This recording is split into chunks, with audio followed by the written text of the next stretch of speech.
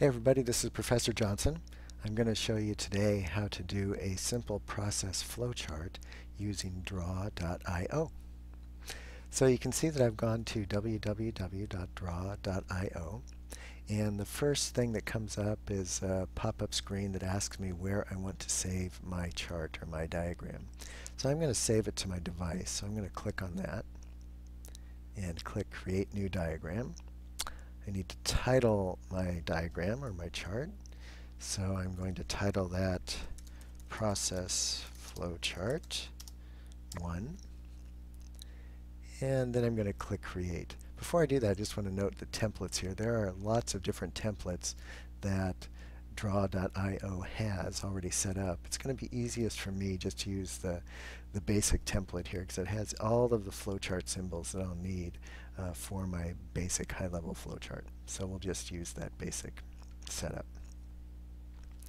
So now you can see we've got our canvas here. This is what they call our canvas. And we also have all of our flowchart symbols over here. Lots of extra ones that we won't use in this example, but it certainly has everything that we have listed in Collier and Evans on page 146 for the basic flowchart symbols. So you can see that we have a rectangle for a basic work activity. We have a triangle indicating a wait time. We have, in this case, a circle. Collier and Evans listed as an ellipse, but we've got a circle for beginning and ending our process. We have a diamond for indicating a decision that needs to be made. And then we have some lines for connecting our different process steps. We'll access them in a different way rather than using these symbols, but you can see these symbols are over here as well. Finally, we have text, and we'll need to enter text a couple of times too. So let's get started on putting together a process flowchart. The flowchart I'm going to make is a basic insurance claim submissions process. So it is a service-related process, and I'll narrate that as we go along. First thing we're going to do is zoom in a little bit so we can see what we're doing here for our video. Now I'm going to first start our process. So I just click, you can see I just clicked on the symbol and it appeared automatically on my canvas. I'm going to drag that over here a little bit by just clicking and hold and dragging it over. Now I want to label this, so I'm going to label this. I'm just going to label it while it's highlighted here in the blue as Start Process. So that's all there is to it. Once I click somewhere outside of the symbol, then we're ready to go. Now I'm going to drag over my first activity, which is this rectangle. So I'm going to click and drag, and you can see it comes over. And my first activity is submit the claim. So I'm going to type in submit claim, and we have it there. I'm going to click outside the symbol, and you can see it appears with its black box. Now, I want to connect both of these processes with an arrow, both these process steps with an arrow. And so you can see as I get close here to this symbol that little marks show up. Those are fixed marks on every one of our symbols that we can use to connect a line to. And you can see when I select one, a little green box ends up around it. The same thing will happen over here in my rectangle. You can see I can connect to any one of these fixed points. So I'm going to start with my circle because I want the arrow to begin here but end at my next activity step. So I'm going to start there, click there. You can see it starts to draw a little line. And when I get a green box with my arrow over here, I'm going to release it. And you can see that we have an arrow. And that arrow is connected to that fixed point. So wherever I drag this symbol, that arrow is going to stay connected to that point. So for example, if I click down here and drag it, you can see that the arrow comes with it. So this is really convenient. I'm going to undo that though, because I want to keep that there. Okay, so that's my first step, is submitting the claim. Now I'm going to have a next step, and that's the adjuster writes the report. So I'm going to take another activity rectangle here, bring it over, and I'm going to put adjuster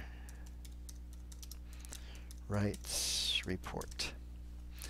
There we go. That's a simple enough step. And I'm going to add my next activity in here as well. And that's actually a waiting activity, and it's waiting for documents. So I'm going to put that in. And say wait for documents. Okay. And I'll click on this. There we go. Now I'm going to connect these activities as well. So we'll do the same thing we did last time. Take my cursor, wait till I have a little green box, drag it over to here, wait till I have the arrow with the little green box, and voila, we have it.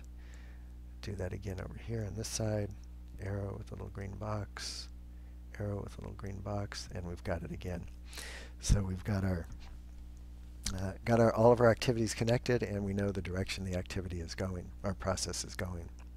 The next activity we have is actually a decision that needs to be made, and the decision that is made is this claim less than $1,000 or more than $1,000? So it's a question.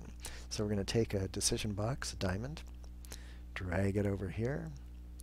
We have that set up, and our question is claim less than $1,000 or greater than $1,000? And there we have our activity, and that is indeed a question or a decision that needs to be made. So let's connect these.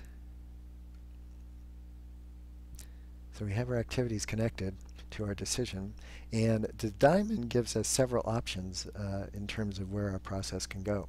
In this particular question, there are two options. If the claim is less than $1,000, it's going to go in one direction. If the claim is more than $1,000, the process is going to take another direction. So if the claim is less than $1,000, it's going to go to the small claims review folks. So we'll put here review small claims. And if it's greater than $1,000, we're going to have a different choice, and that's going to go to large claim review and fraud check. So those are our two options. Now we need to connect both of these options to this decision symbol. So we'll do that the same way we've connected the other activities. We'll take our cursor, wait until we have a green box there on this particular point of our diamond, and drag it over to the review small claims. So this is our less than $1,000 choice here. And so we need to label this though, so we know exactly what this is. So to do that, I'm going to go to text, drag that over, and put it right next to the line here. And then this text, I'm going to put this as our less than $1,000 claim. And there we have it. Now you can see that that text box was a little small, right? So let's click on this again, click on one of these blue points, stretch it out, and now we know what option this is. And I'm going to just click on it and drag it a little bit closer to the line so we don't get confused about what's going on here. Okay, so there we have our less than $1,000 process route. Now we need to link the large claim to the large claim review and fraud checkbox. So we'll do that the same way, except we'll take it off a different point in our diamond, and we'll drag it over here. You can see it connects to our large claim review. This is a little confusing though, because we have these lines overlapping, right? So I'm going to take my large claim review box and drag it down a bit, and you can see that that separates these lines, which makes things a little clearer. So now we have two different steps, or two different options linked to this decision.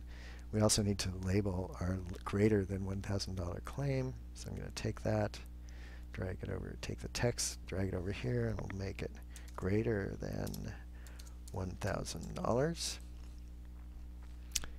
And again, our text box is a little small, so let's make that bigger again. We'll stretch it out, and now we have that option.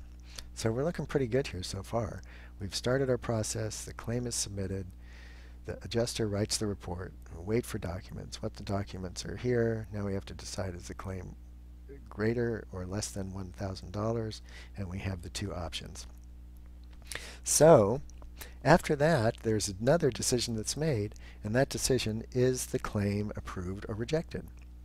So we have our decision box, diamond, and here we have approve or reject claim. That is the decision to be made. I'm just scrolling up here so we can see where we're at. So again, I'll click outside of that symbol, and we can now connect these, our two options, with this approve or reject the claim step. So again, I'll go up to the large claim, have that come in here to this side of the diamond. I'll take our small claim, have that come in up here to this side of the diamond. There we go. And now we have our two options, so we need to have an approve option and a reject option. So if it's approved, we're going to pay the claim. So that's good news. So let's take another activity symbol here, and we'll put pay claim if it's approved. So let's connect the approved option to the payment of the claim, and we'll connect it right there. And we need to label that path. So again, I'm going to take the text, and this is approved. Again, we're a little small, so let's stretch that out. And then we need to create an activity if the claim is rejected. So we'll get the activity here, and if it's rejected, we are going to send a rejection letter. And we need to connect that to our decision box. So we'll click outside the symbol we just used, go up to our decision diamond, connect it to our rejection letter. Okay, so now we have both of these items set up, and we're ready to go here. I'm going to drag this down just to make it a little more symmetrical. And finally, now we're ready to end our process. So we've either paid the claim or we've sent a rejection letter. There's nothing else to do with this insurance claim. So we'll take our ending symbol down here, which is also a starting symbol, but in this case we're ending, and we'll just type in ending, end process. And of course we need to connect to that. So we'll connect to it the same way we've done all the others. Connector there. We have a connector here. And there we have created our simple process flow chart for a high-level insurance claim process. Let's zoom out here so we can see the whole thing. And there you have it. So now, if you wanted to print this out or access it outside of draw.io, you have several options to do that. You can go up to File, and you can go to Download As, and you can see all your different options here. For downloading into a format that is appropriate for uploading to our discussion boards, etc., I'm going to recommend you use the PDF format, as that is the most readable and also enlarges the most cleanly and with the highest level of resolution. So you can see that it just downloaded that document to my computer. So now I have it in my downloads file, and I can upload it wherever I want to do, or do whatever else I want to do with a standard PDF file. So that is how to create a process flowchart using draw.io.